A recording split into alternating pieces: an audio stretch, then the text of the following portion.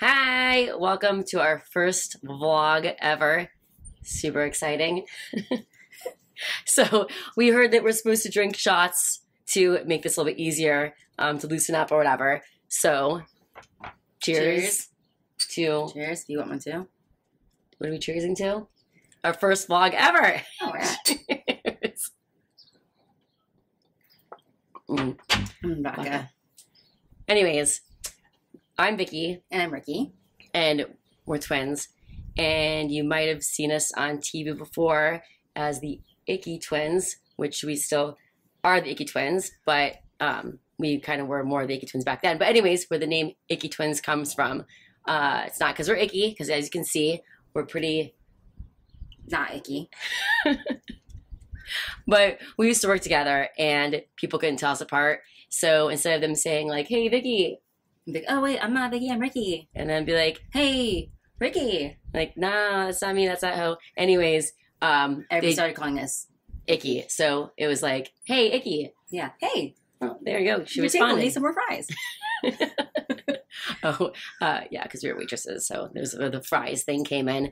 But we were also on a TV show. It was on MTV. It was called A Double Shot Love, starring the Icky Twins, and it was a dating show. And since that show aired in 2009, 2010, we have since been replaced by none other than the Jersey Shore's Pauly D and Vinny. Which, by the way, Snooki got all of our clothes from that show when they started doing She did.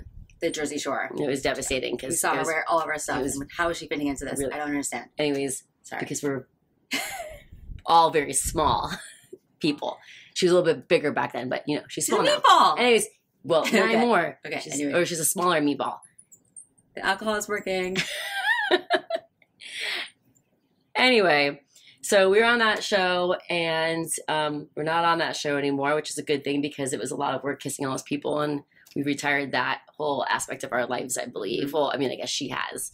She's married now. I'm still kissing people. Anywho. Did you see that? Sorry, I wasn't talking to you. What? Anyways. So everything was going great. We're on the show. We were traveling a lot for TV stuff. We were doing appearances here and there in magazines, and everything was awesome until... Wait, how'd the show end, though? Oh, the show? Did you forget? It was a long time ago. So we ended up picking the same person at the end, and that was a guy named Trevor. Hey, Trevor. Anyways, if you're watching Trevor, I hope you're doing good in New Jersey, and you have a bar now, and that's freaking dope because we used to have that too until other bad thing happened. But let's talk about the first bad thing. First bad thing was the divorce. No. The other bad things. Oh. So I was in a car accident, 2010? Yeah, just right after the show, I guess. Mhm. Yeah. I was put into a medically induced coma because my brain was bleeding out and the blood had nowhere to go. So they cut off your skull and put you in a coma and let you sit there while the swelling goes down. So I woke up after 5 days, and it was really scary because someone had to tell me what had happened. And my first reaction was just like my favorite movie at that time, 50 First Dates. And when they told me that I was in a car accident, I said, "How many times has it happened? Or how many times have you told me this? Can you write up my arm so I can wake up tomorrow and remember it?" And they were like, "Oh no, don't worry. I'll be here tomorrow to tell you again." But that was the first and the only time I had to be told because I had my memory back. And it was a long process and a lot of therapy, but I learned how to walk again. I learned how to talk again. I learned how to move my arms again. And here I am sitting here in front of you guys today. Besides a small scar, can you see that? I mean, it's actually a massive scar. Yeah, but I've had a lot of surgery to fix the things. Oh, and then you can see this too. Oh, can you? Yeah, it's a little divot. That's from all the fake bone substitute that they put over to cover up all the atrophying your bone strength and stuff when they're healing. Anyways. So, after the car accident, we fortunately had both met two really great guys and got married.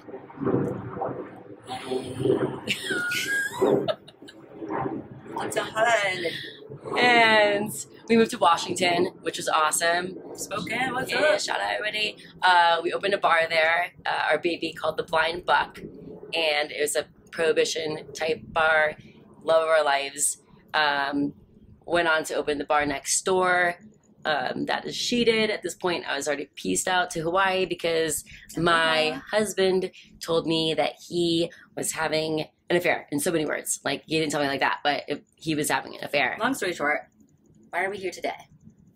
We are here today because we've been talking recently about everything that we've accomplished in our lives and the titles that we have, like college graduate, World traveler, twins, bar owners, daughters, TV stars, recovery survivor.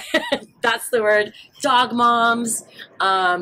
So many wonderful things that define us. aunts, daughters, Aunties, sisters.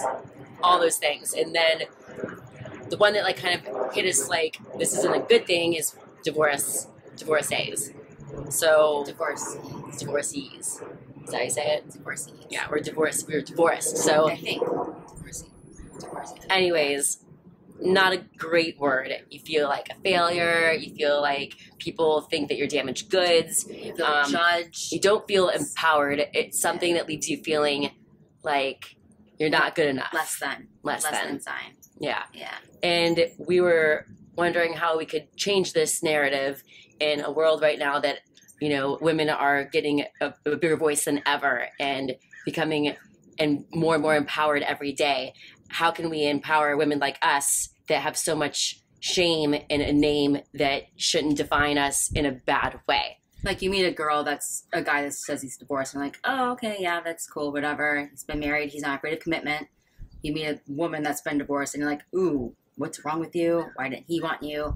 What did you do wrong? And all these things, like, were you not satisfying in bed? So to change the narrative, we decided that we wanted to speak more about putting some yays in divorce and making it a positive thing, or at least giving women something positive to hold on to and celebrate the wins, because when you're going through this, it does feel like you're losing all the time.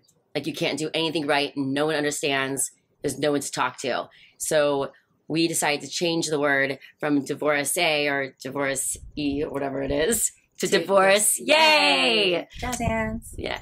It's a yay thing. So basically we want to reach out to anybody that's going through divorce, and so they can have a shoulder to cry on, twin shoulders, from people that have been through it before. And we had each other through this whole process, and we realized that we were actually really lucky for that. Even though we didn't know how to help each other, we still at least had each other. So having gone through it and then having us here to help you and just be a shoulder to cry on or somebody to talk to, that's what we're here for. So if you want to throw any comments down here and just tell us what you want to talk about, what you are going through. We're going to try to like touch base on all these things and how to empower you as you're going through probably one of the hardest times of your life. What people don't understand is, even with my car accident and having all that stuff happen to me, and that was a long recovery process. Like, I wasn't probably 100% for maybe a year after the accident. Or longer, actually. But if you ask me what the most horrible thing that's I've ever been through, and you know, thank God I haven't lost anybody super important to me. But the hardest thing that I've ever been through is going through my divorce, because you feel so discarded and unwanted. And it's the biggest challenge that you're going to go through. So if I feel like coming out of it, you should feel like you are better than when you were before. And for a long time, we were afraid to talk about it because we thought, like, we're failures. Like, this, you know, we didn't really like ourselves. But we didn't like ourselves for a while, right? And, like, we were talking about it. So love yourself through it. Yeah. Like, that's the biggest advice, is find positives and love yourself through it. But more importantly, we just want to, like, be there for you. And hopefully this vlog finds you in a not so horrible place like we were, and you're optimistic, because it does get better. And we're hopefully here to guide you through that. And what you're going through, I studied psychology for a little bit, and it's grief. You're grieving a death of a relationship. And there's many stages that you go through, and they're all completely normal.